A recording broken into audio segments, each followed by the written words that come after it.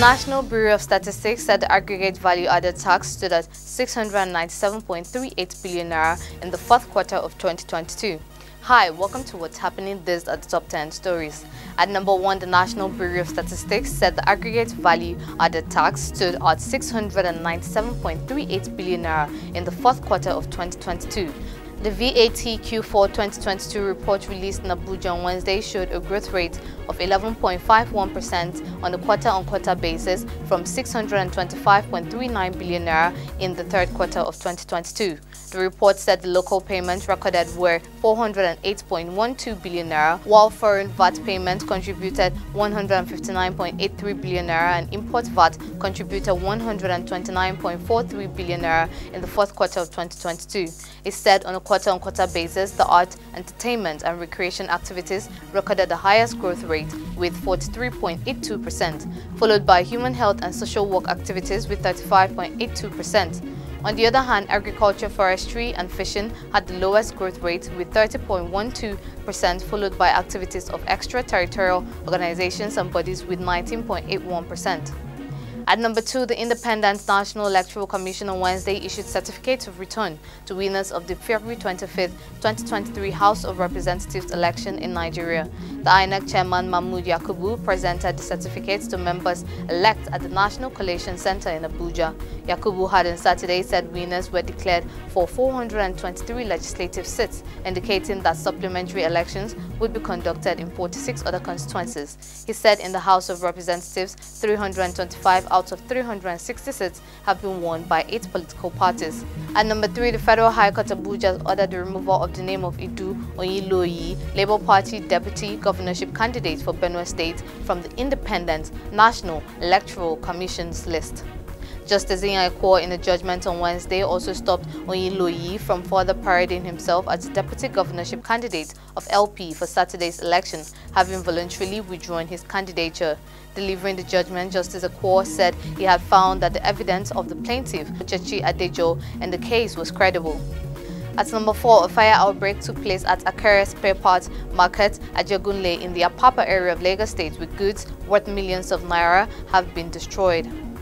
The lifeless body of a 65-year-old security guard was also said to have been recovered near the scene of the incident. The director of Lagos State Fire and Rescue Service, Adeseye Margaret, in a statement on Wednesday, confirmed that the fire started at about 3:28 a.m., adding that the Ajagunle fire station was the first respondent. Adeseye added that the cause of the fire would require an investigation. And number 5, operatives of the Adamawa State Police Command have arrested 7 teenage boys for allegedly raping a girl. The suspected rapists include 2 17-year-olds, 3 16-year-olds, and 2 18-year-olds. It was noted that they are all residents of Kodomun village in Demsa local government area. The State Police Public Relations Officer SP Suleiman Ngoruje said in a press statement the suspects on 4th of March 2023 at 21 hours lured their victims into the house of the first suspect and forcefully had carnal knowledge of her. He added that further investigations are being done, after which the suspects would be charged to court. At number 6, the House of Representative member from Rivers State, Chinyere Igwe, who was arrested with $498,100 before the presidential and National Assembly elections, has been arraigned in court. His trial resumed in Court 4 at the Federal High Court in Port Harcourt, the capital of Rivers State, on Wednesday. However, the defendants pleaded not guilty to the 1-count charge against him by the police. The court is presided over by Justice Stephen De Lopam. Recalling, Igwe, who represents Port Harcourt Federal Constituency 2, was said to be arrested with $498,100 during a stop-and-search operation on February 24, 2023. At number 7, the Central Bank of Nigeria has issued guidelines for open banking in Nigeria. Musa Jimoh, CBN's Director of Payment System Management Department, stated that the guidelines were in furtherance of the bank's mandates to stabilize the financial system. The guidelines establish principles for data sharing across banking and payment systems. In the guidelines, the Apex Bank shall provide and maintain an open banking registry to give regulatory oversight on participants, regulate operators, and enhance transparency within the open banking ecosystem. It also stipulates consent management, whereby consent of bank customers is required before their data can be acquired.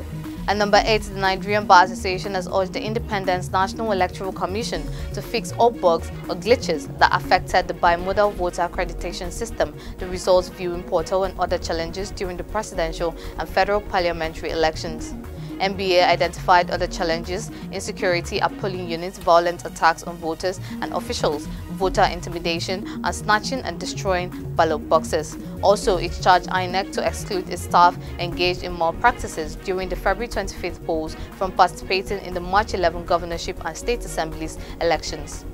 At number 9, Richard Hugh Montgomery has been appointed as the new British High Commissioner to Nigeria. His appointment was announced in a statement by the United Kingdom government. Montgomery is expected to resume in April 2023.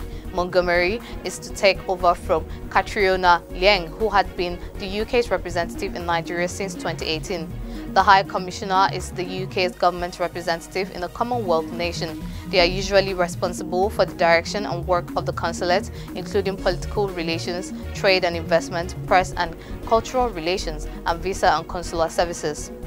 Finally, at number 10, Atiku Abubakar, the presidential candidate of the People's Democratic Party, has put together a legal team of 19 senior advocates of Nigeria to challenge the outcome of the February 25th election. Atiku met with them on Wednesday at his campaign headquarters in Abuja. The team is headed by litigation and commercial lawyer J.K. Gadzama. He further declared that it is crucial for them to go through this process, not just for himself and PDP, but also to reinforce constitutional democracy and safeguard its future generations.